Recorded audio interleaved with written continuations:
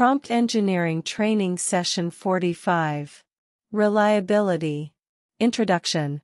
This chapter covers how to make completions more reliable, as well as how to implement checks to ensure that outputs are reliable. To a certain extent, most of the previous techniques covered have to do with improving completion accuracy, and thus reliability, in particular self-consistency 1. However, there are a number of other techniques that can be used to improve reliability, beyond basic prompting strategies. LLMs have been found to be more reliable than we might expect at interpreting what a prompt is trying to say when responding to misspelled, badly phrased, or even actively misleading prompts too. Despite this ability, they still exhibit various problems including hallucinations 3, flawed explanations with caught methods 3, and multiple biases including majority label bias, recency bias, and common token bias 4. Additionally, zero-shot caught can be particularly biased when dealing with sensitive topics 5. Common solutions to some of these problems include calibrators to remove a priori biases, and verifiers to score completions, as well as promoting diversity in completions. Prompt debiasing. This page covers a few simple techniques to debiase your prompts. Exemplar debiasing. Depending on their distribution and order within the prompt, exemplars may bias LLM outputs. This is discussed to some extent in the What's in a Prompt page. Distribution. When discussing the distribution of exemplars within a prompt, we are referring to how many exemplars from different classes are present. For example, if you are performing binary sentiment analysis, positive or negative, on tweets, and you provide 3 positive tweets and 1 negative tweet as exemplars, then you have a distribution of 3:1.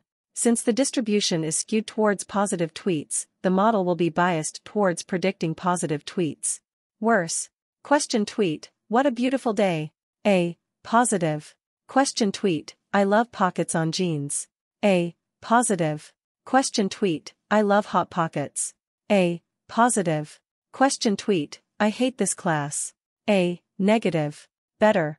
Having an even exemplar distribution is better. Question tweet, what a beautiful day. A. Positive. Question tweet, I love pockets on jeans. A. Positive. Question tweet, I don't like pizza. A. Negative. Question tweet, I hate this class. A. Negative. Order. The order of exemplars can also cause bias. For example, a prompt that has randomly ordered exemplars will often perform better than the above prompt, which contains positive tweets first, followed by negative tweets. Best. Question tweet, I hate this class. A. Negative. Question tweet, what a beautiful day. A. Positive. Question tweet, I don't like pizza. A. Negative. Question tweet, I love pockets on jeans. A. Positive. Instruction debiasing.